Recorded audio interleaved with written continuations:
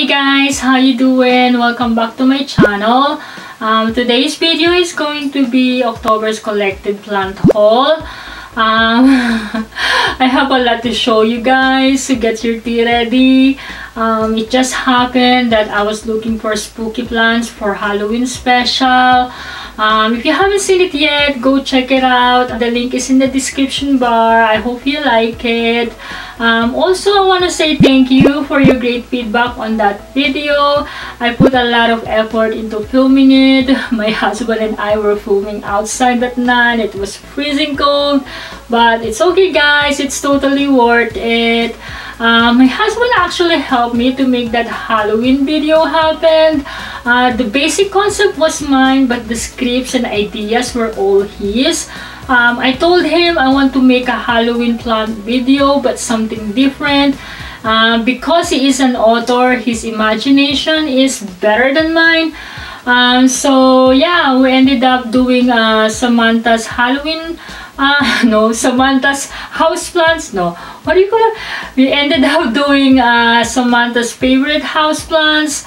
Originally, I was going to call it Samara from the Ring, but I changed it in the last minute just in case there were any copyright violations, but you all got it guys. So anyway, if you want to check out my husband's novels, I will link it in the description bar. I will also list my favorite books that he wrote. You're gonna love them guys, trust me. I read them in one day because they were so good I couldn't put them down. And yeah, so I finished them in one go. You will never be disappointed, and I'm totally not biased. So yeah, this introduction is so long guys, I'm so sorry, but before we hop into this video, I want to thank every one of you who subscribed to my channel and keep watching my videos. I really appreciate that guys, from the bottom of my heart. And I think we are slowly growing, so I'm very thankful for all your support. So if you haven't subscribed it yet guys, please do so. It really means a lot to me. So yeah, I think that's it. So get your tea ready guys, and let's get into this video. First, meet my new Calathea Picturata. This plant was a wedding anniversary gift from my lovely husband. There's a story behind this plant.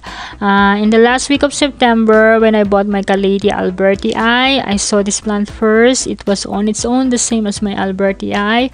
However, the Albertii grabbed my attention the most, so I bought it. So on our anniversary, my husband told me he was going to buy me flowers, and I refused.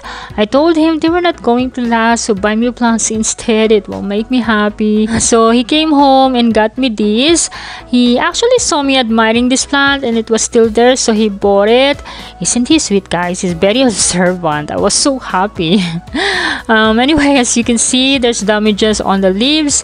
It was one of the reasons why I didn't buy this plant in the first place. So when hubby bought this, it was on sale from 10 pounds down to 7 pounds, which is reasonable for its condition. So yeah, this is my beautiful Picturata. It is doing very well despite its condition. However, I'm not gonna lie, I snipped off some baby leaves as they turned yellow to brown. As you can see, there's one leaf turning yellow.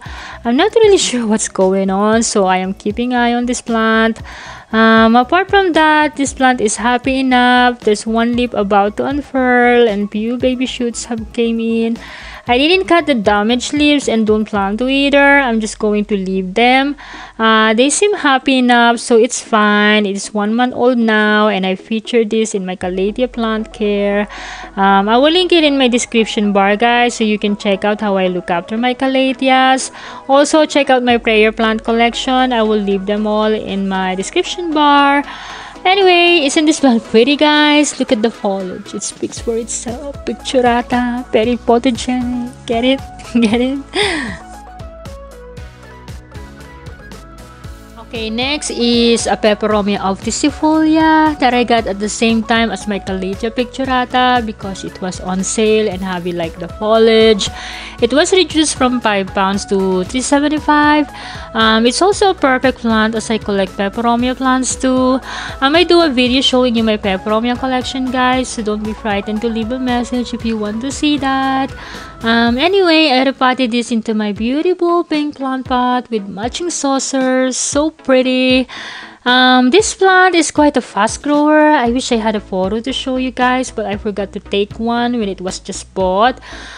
This is sitting on my coffee table in my living room, and it is receiving medium light, and it's doing very well. So pretty.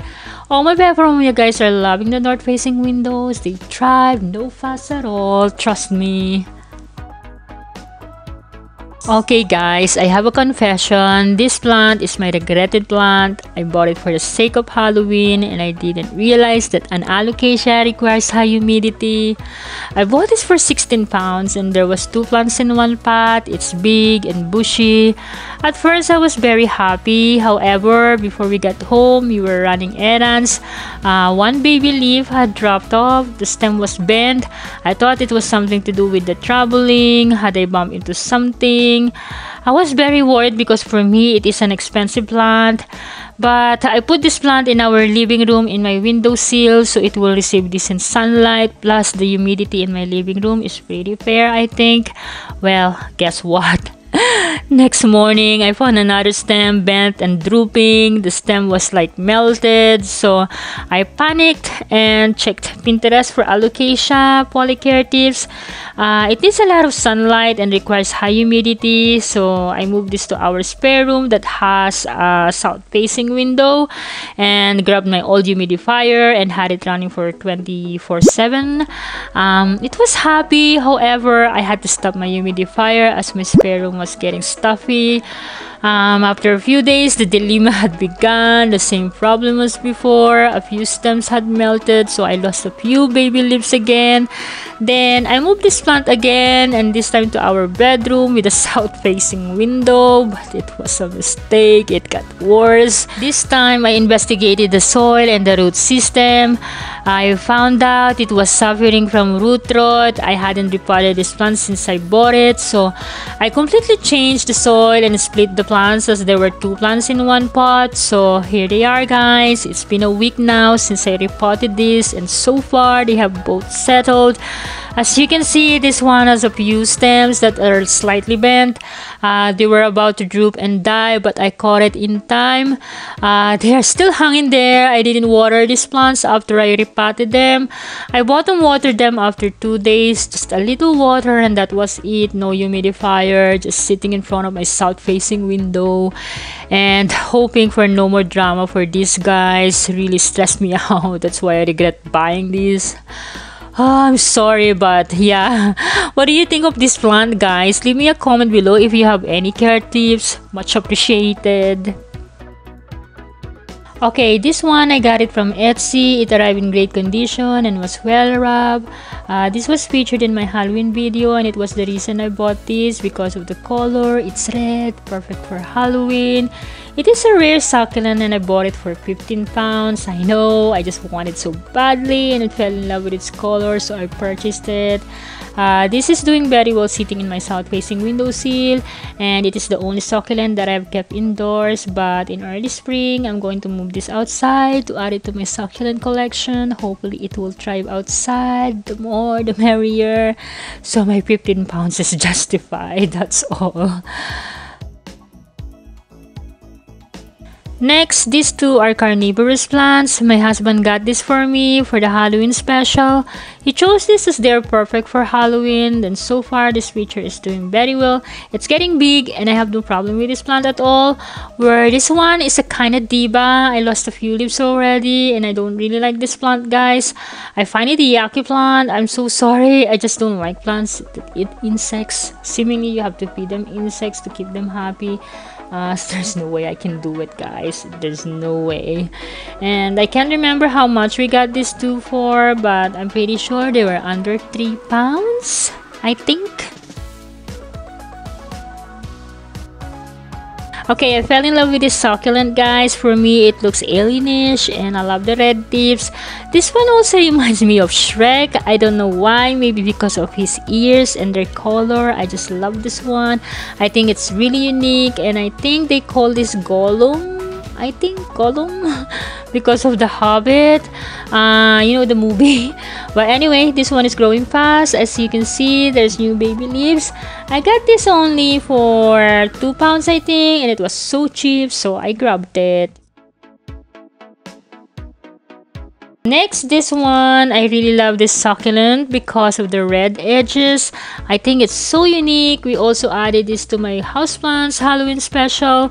This is really nice to touch, guys. Really fussy and hairy, and I think it's growing quite fast. I just love and adore this plant. So beautiful, and I only got this for $175, I think. So it's completely bargain, and I love this plant so much.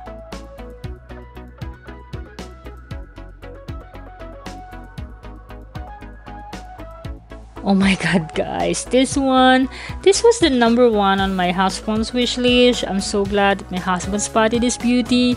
I really love their tricolor, and I think they called it fish bones too. I'm not really sure, but I really love this foliage, guys. It's so vibrant, and I find this plant so easy to take care of.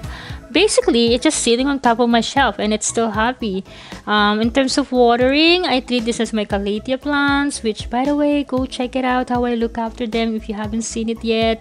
I will link it in the description bar, and I'm planning to do another video on how to take care of them because there was something that I forgot to mention in that video, so wait for the 2.0. But anyway, this plant is doing so well and I love it so much. This one I really fell in love with. I was browsing on eBay and Etsy for my Halloween video and I saw this. I didn't buy it because I wasn't sure if they were the same as the actual image. So when we went to Simpson's Garden Center, I found this and I was in awe.